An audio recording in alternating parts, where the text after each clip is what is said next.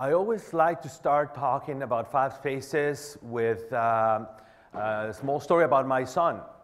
Eric, now 8, is one of many kids that have been diagnosed with attention deficit disorder or something similar to that. And so what that means is that he has a lot of trouble following teachers in the classroom, and he has even a really hard time doing homework or even finishing exercises, simple exercises for other kids. But what he doesn't have a problem with is standing or building a structure for 2 hours, focusing on his Legos without any disruption throughout that time. He doesn't have a problem coming up with a cubist interpretation of something he has seen before and spending an hour and a half drawing that to the best of his abilities in the way that he's interpreted that. And so what I did was what any parent would do, I designed a workshop just for him. And it turned out that this workshop, which I call the Magic Cubes, was all about folding paper. Folding paper because I noticed that the moment the hands of the kids are involved, that they are the attention grabber. If I have to use my hands, I'm watching. And so origami turned out to be a great vehicle to get that attention that apparently was very hard to get for other teachers. And so we built a whole series of exercises just around the folding and combining the folding with many other techniques and learnings, including electronics. It was quite fascinating to see it. And of course, my son became almost a master of this skill and eventually learned to teach other kids how to do this. So I thought that was a great story. At some point, we thought, oh, we should do a video of this so other kids and other people can learn about the way we have engaged these kids, kids that had problems learning other things.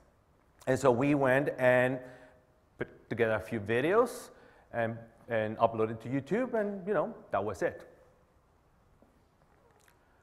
YouTube, just like us, now is getting about 100 hours of video every minute. Who is uploading all this video? From where? Well, your kids.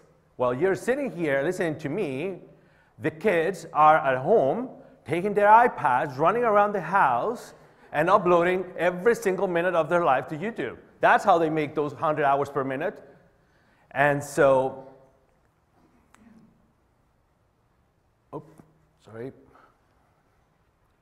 kids have taken control of the YouTube process. We adults, we watch television one show at a time. We take one episode every week. We process what we just watched and have to wait for the next episode next week before we are ready to proceed with the story. Kids, they're going to have multiple screens open at the same time, and they're going to be watching several webisodes and combining and realizing that, well, you know what, I didn't like that plot, so what I'm going to do is I'm going to grab my toys and I'm going to remix and reinvent what I just saw into a new video and make it part of the story. And now the kids have figured out how to participate in the production process.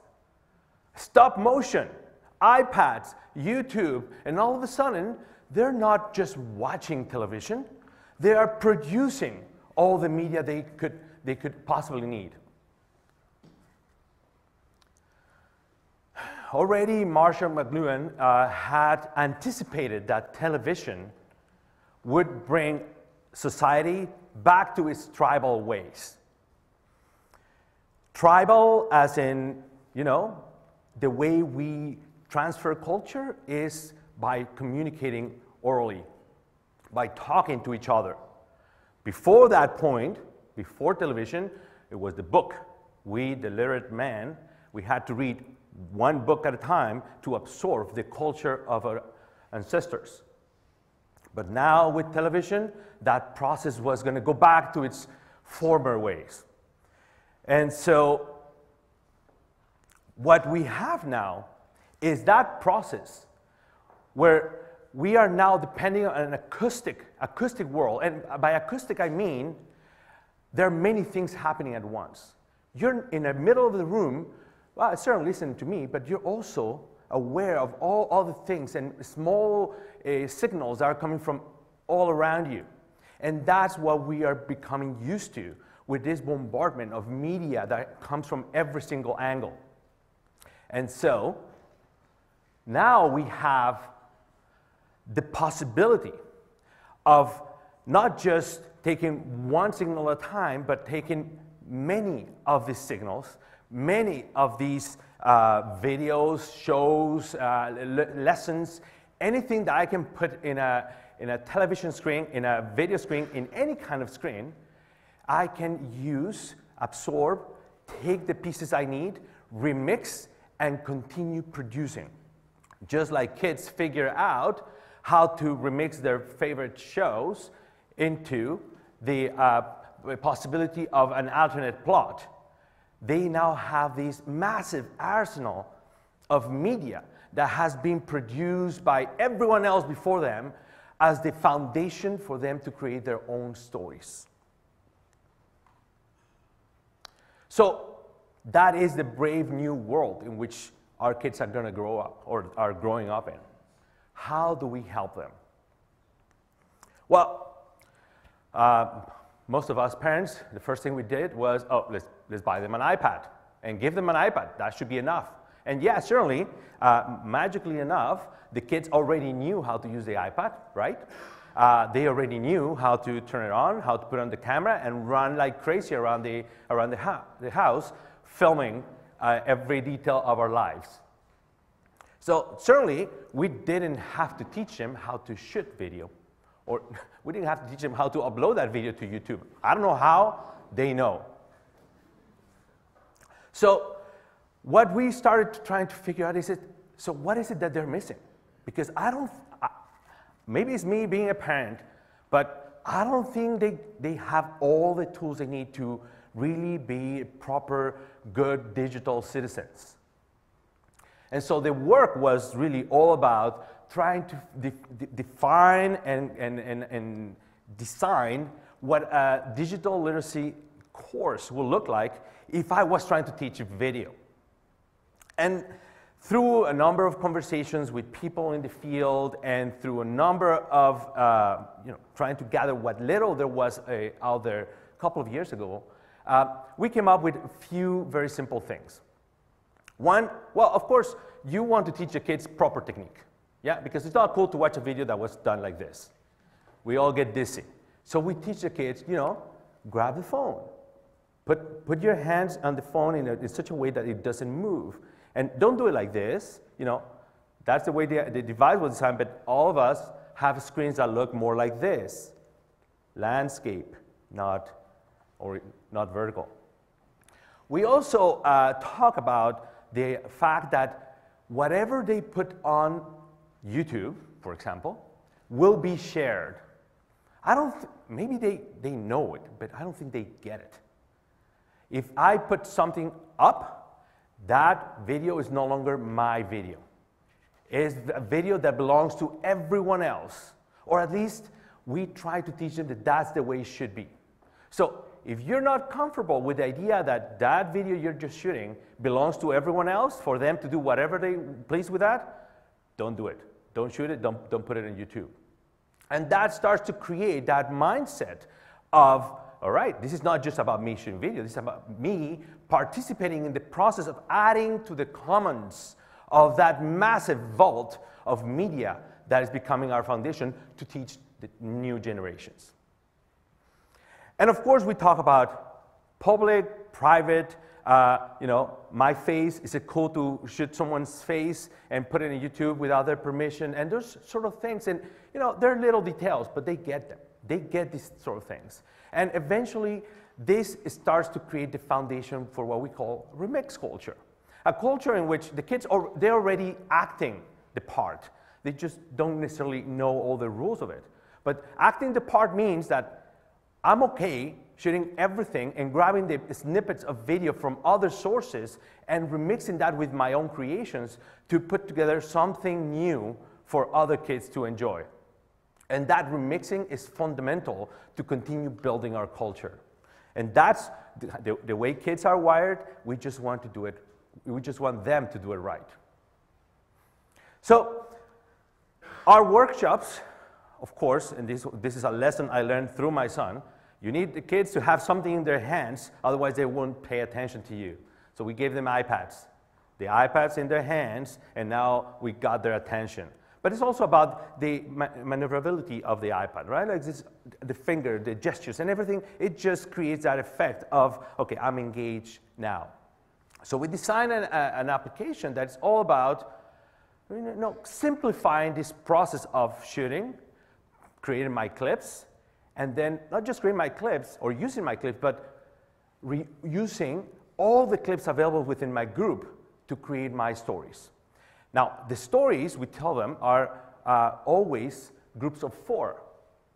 And this is, it sounds very weird, but why would I pick just 4 clips to make a story? Well, just because we could, and we had to create a constraint for them to work with. What is amazing is the kids adapt to that medium. And before you know, they are creating fantastic stories only with 4 little vignettes. Now, I want you to imagine that these 4 clips are actually little looped videos that are moving. I couldn't get it into the presentation, but when you go to the application and when the kids are producing these little stories, they're all moving in the language they like.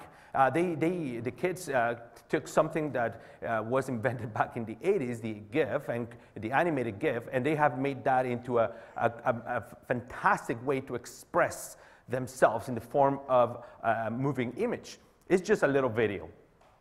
For us adults, that's the way we should understand it. But the point here is that the kids use these 4 clips to tell their stories. And when we see when we see that result, when we see that they're capable of shooting something around them and picking the right elements of that story and combining them into this mosaic of clips, it kind of reminds me my son giving me his interpretation of some art in a cubist approach, in which they're seeing all the different faces of that story, and they want to represent that story through this medium. And so what we learned, of course, although we started as a workshop to teach them proper remix culture, proper technique to shoot video, what we learned is that it's all about the stories. It's all about teaching the kids how to tell a story. Help them understand that they already know how to tell a story. That oral tradition I was referring to, that we're trying to rescue and bring back into our tribal ways, well, it's all about that story. You've seen a movie. That movie that you just saw last week, you can give me that movie, summarize that movie in 4 sentences. Can you? Now think of those 4 sentences, and now picture some visual that will reinforce those ideas. You got it? All right, now let's move on and look around yourself and see if you can spot something that will help you build that visual. Run with the iPad and shoot it. 5, 10 seconds at most. It doesn't matter. Don't worry about the details. You got it, now upload it to the server, let it crunch, and now you have your 4 clips.